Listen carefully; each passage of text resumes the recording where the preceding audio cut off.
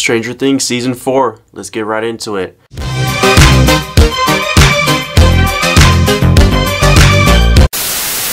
If you know a thing about Stranger Things is that they don't shy away from making long episodes. I mean, each one was at least an hour and 15 minutes long.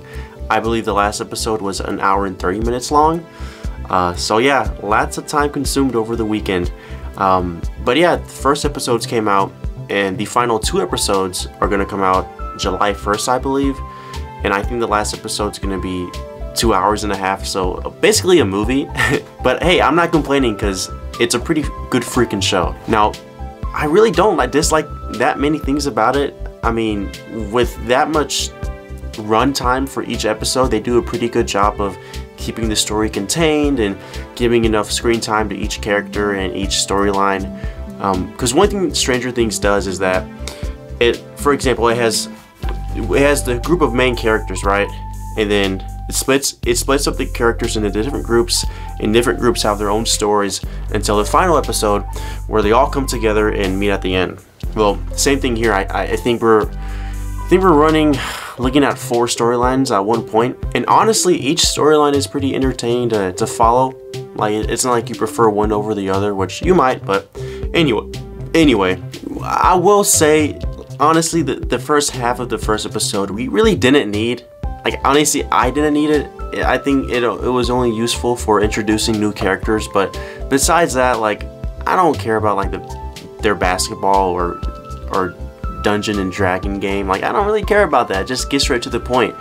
And they kind of honestly did at the end of that episode with Chrissy dying, and oh my goodness, the deaths, the brutality, the darkness in these episodes are just crazy. I mean, if you thought Stranger Things was dark season 1 through 3, you don't know where you're getting into for season 4. It's just it's freaking creepy, man.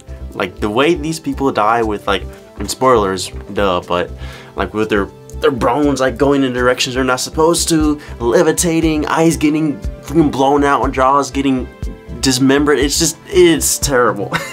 It's really not fun to see. And to be honest with you, it was hard for me to watch those death scenes moving forward. Like, after Chrissy, I was like, okay, maybe I can do this. But then with the nerdy kid with the glasses, I was like, I had to look away for a second because it was creepy. And not like horror movie scary, because it's not scary in that way. It's just like disturbing. And like, that's not how bones are supposed to go. Like, that's not how the body is supposed to move. That kind of creepiness. But honestly, this might be my favorite season so far. And if you didn't know, they're making a season 5, which I didn't know they were. I thought season 4 was going to be the end, but they are going to make a season 5. And the enemy for this season, I like it a lot. I like Vecna. I think that's his name. Mainly because he's an actual person. Like, the villains or enemies, antagonists, whatever you want to call them before, they're just like monsters, like beasts, like, oh, from a different world. But Vecna is an actual, or actually he is, he may not be physically, but in here, he's still a human. But yeah, like I said, overall I liked it. Don't have much criticisms. Looking forward for the last 2 episodes, and I'll probably make a video on that. But yeah, let me know what you guys thought. If you liked it, disliked it, if you don't even watch it, let me know, and I'll catch you guys next time.